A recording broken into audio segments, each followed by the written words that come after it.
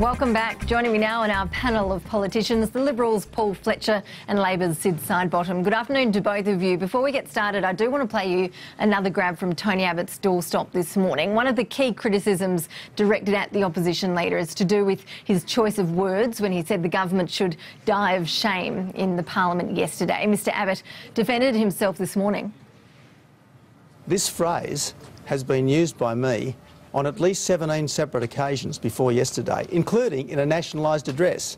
In my televised budget reply, I said that this is a government that needs to change before it dies of shame. Now, the last thing I want to do is to cause offence to anyone, but I was absolutely oblivious as I was making that speech to comments that other people might have made, which were very different and which have been universally condemned, including by me. Alan Jones said a very insensitive, a very offensive thing. But it really is time for the Labor Party to stop hyperventilating. Paul Fletcher, is that really a good enough excuse? Can we really be expected to think that those Jones comments, which dominated the political debate for more than a week, had simply slipped Mr Abbott's mind yesterday? Well, look, there's been a lot of emphasis from the Prime Minister and Labor on these kinds of issues, but essentially that missed the point. Yesterday's debate was about the question of whether the Speaker was appropriate to be in the role and remain in the role, and whether that added to the credibility of the Parliament, or whether it was time for the Speaker to step down. That was the motion that the Coalition moved. That was the context in which Mr Abbott was speaking, and incidentally it was a judgment which proved to be the correct judgment, as we saw in the action the Speaker himself chose to take correctly later in the day. It was just untenable to have somebody continuing in that role based upon what we now know about what he's been saying in a whole series of text messages. So, Paul, you're saying that when you heard Mr Abbott say quite a few times yesterday this concept of dying of shame in the Parliament, after we'd seen so much outrage about those Jones comments, that you didn't cringe even slightly to hear those words coming out of your leader's mouth? Look, I don't think there's any connection at all, but clearly it suits the Labor Party to try and continue to distract from what is the central issue here. The central issue here is whether it was appropriate that Mr Slipper continue as Speaker in the context of what we now know about the things that he had said and the attitudes that he had expressed. Clearly it was not appropriate. The Prime Minister yesterday sought to distract from that issue by focusing on something completely different in her speech on that motion. But the real question is this: had the opposition not taken the initiative, would anything have happened, or would Mr Slipper still be the Speaker? And I suspect he would, and that would not be to the advantage of the Parliament, and it would not increase the confidence of the people of Australia in the work of their Parliament. Sid Sidebottom, haven't we seen hypocrisy from Labor here, as Paul Fletcher points out? Everyone on your side today agrees that Mr Slipper did make the right call by resigning, but when it came to that vote, we saw Labor yesterday trying to protect him. We've seen today some of your colleagues saying, well, Parliament isn't a kangaroo court, but if you can't make a decision on that evidence that no one was disputing when it comes to those text messages, then when was Labor going to act and make a judgment? Well, I think, first and foremost, the reported statements of Mr Slipper are totally inappropriate, and all sides of Parliament have agreed to that.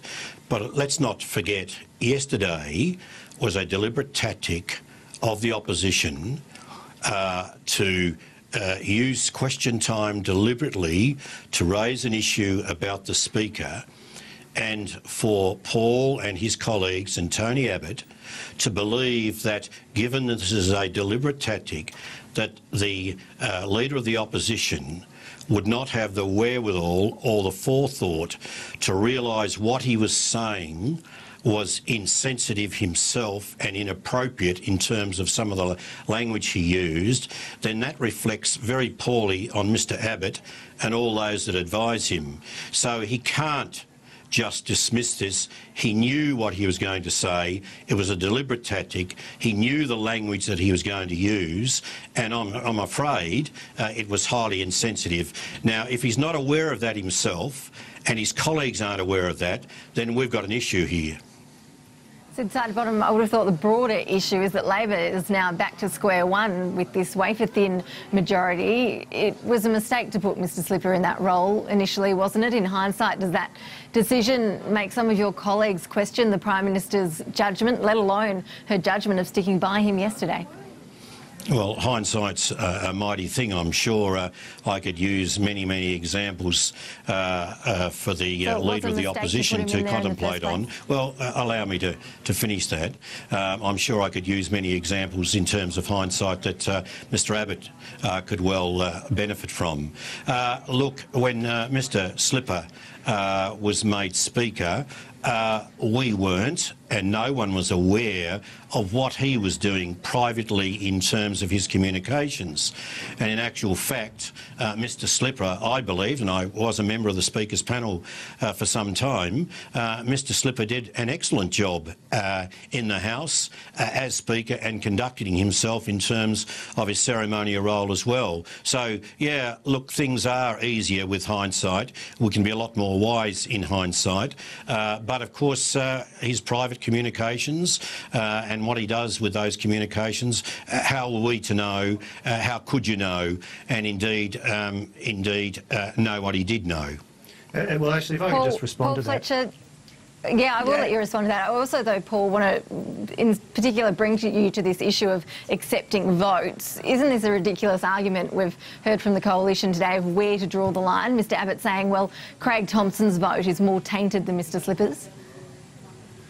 Look, let's start with the question of Julia Gillard's judgment. Julia Gillard showed terrible judgment yesterday to defend Peter Slipper and focus on trying to keep him as Speaker when clearly it was not appropriate that he remain as Speaker. But there were serious questions raised about her judgment in November last year when she took the decision to appoint him as Speaker. This was seen as a masterstroke by some, but there were plenty of people around the Parliament on both sides of the House who were saying this will come back to bite Labor. And only a few months later it has. You know, in public life, when you are discharging a job with serious responsibilities, one of the things you've got to be good at is making judgments about people.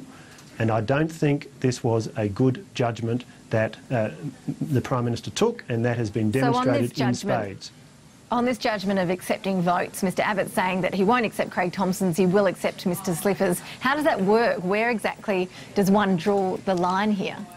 Well, let's start by making the point that based upon how Mr Slipper has voted since he stepped down, it seems a fairly hypothetical issue because he's voted with Labor. But the key point, the key distinction is that Mr Thompson has been the subject of serious adverse findings of fact by a regulator and is the subject of ongoing police investigations.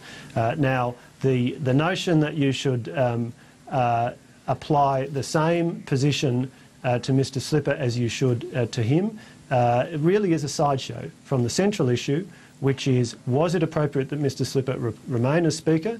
Clearly it wasn't. Was it appropriate that the Prime Minister sought to defend him in the face of the mounting evidence? That was clearly inappropriate and an error of judgment. And it's all been a distraction from the Parliament doing what it is supposed to do, which is getting on with passing laws and delivering improved outcomes for ordinary Australians.